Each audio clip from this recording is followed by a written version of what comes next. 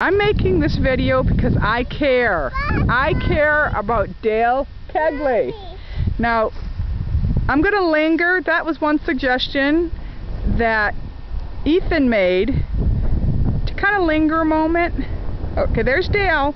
We're walking along the megaliths. We are here in Carnac, C-A-R-N-A-C, in Brittany, France, which is an UNESCO designated site.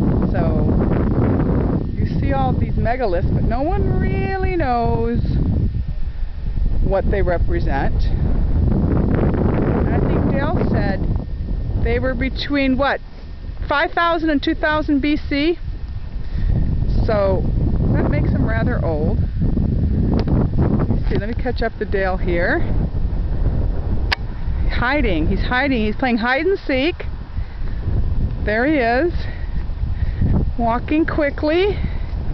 Let's see how big they are. Dale, why don't you come stand up next to one of these so people can kind of get an idea of how big they are.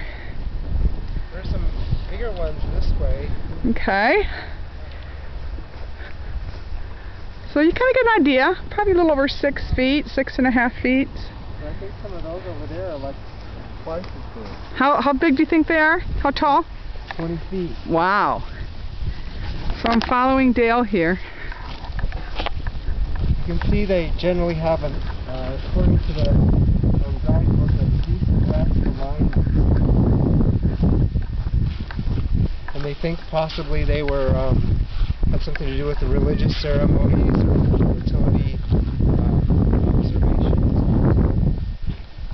Lisa thought it might be in a graveyard. These were all grave markers.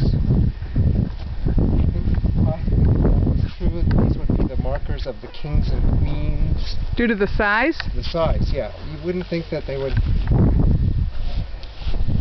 have a big marker like this for just your average Joe or Jill.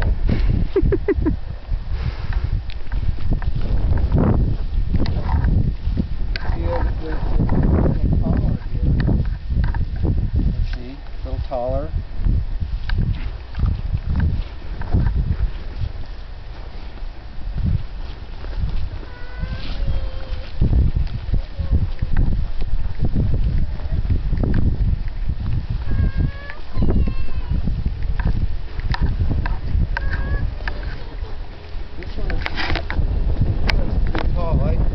Wrong. It's not 20 feet tall, but it's pretty tall.